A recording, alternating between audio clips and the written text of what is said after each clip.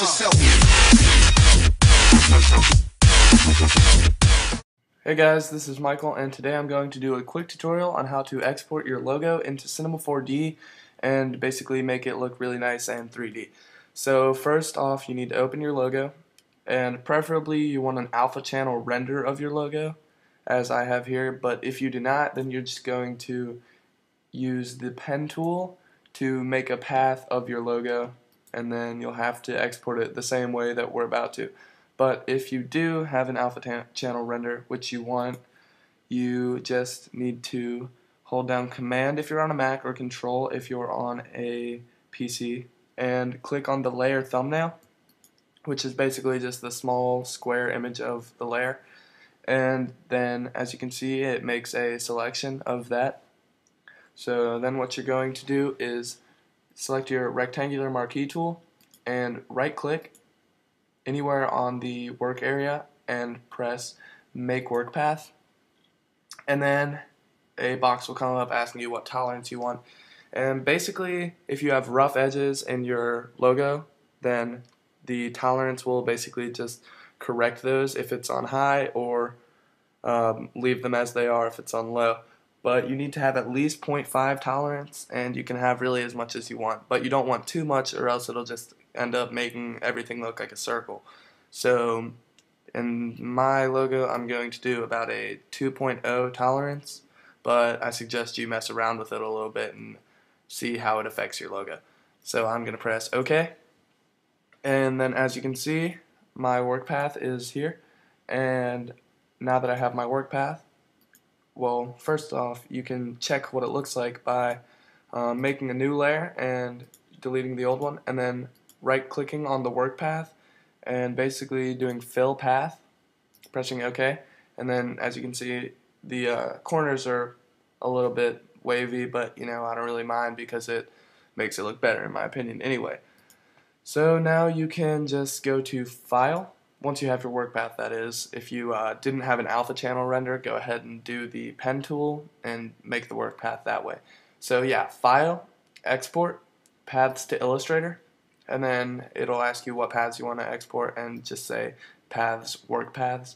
And then Desktop, and it'll save it as a .ai file on your desktop.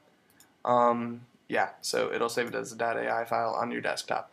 Now you're going to open Cinema 4D and press File, Open, and then select the .ai file that is on your desktop that you just made. And then just press OK for all this, unless you want to make it bigger or smaller, but keep connect splines and keep group splines. So now press OK, and as you can see, I have a black outline of my logo, although it's not 3D or anything yet, so I will show you how to do that now. So as you can see, it has a parent, and then within there are 4 different paths, because my logo is made up of 4 major parts, and they're each the same shape actually, as you can see. But anyways, go ahead and drag all the paths outside of the parent and delete the parent, and then go to the square image up here and do extrude NURBS, and then copy and paste extrude NURBS so that you have the exact same amount of extrude NURBS as you do paths, because you're going to have 1 path per extrude NURBS.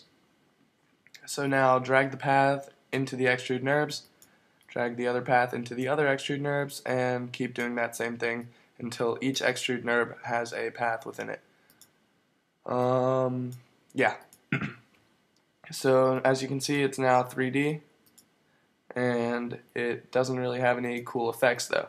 So what you can do now is really whatever you want, but what I'm going to do is just go to each of the extrude NURBS and make the cabs fillet caps, and then just do the same thing for all of them real quick.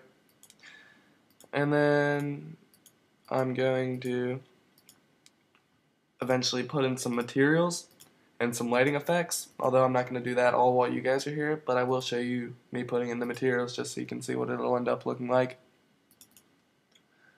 And materials, and yeah, if you don't have any materials, guys, I strongly suggest you go download my graphics pack that I released for 100 subscribers, because it has several sets of materials in it. So yeah, just drag whatever materials you want in, so obviously and you can change the depth and add more materials and do whatever you want with it to make it look nice, but I'm not going to go into all of that right now because, quite frankly, I don't have time. So I hope this video was helpful for you guys, and I hope you will give it a thumbs up and leave me any comments or questions you have down below. See you guys.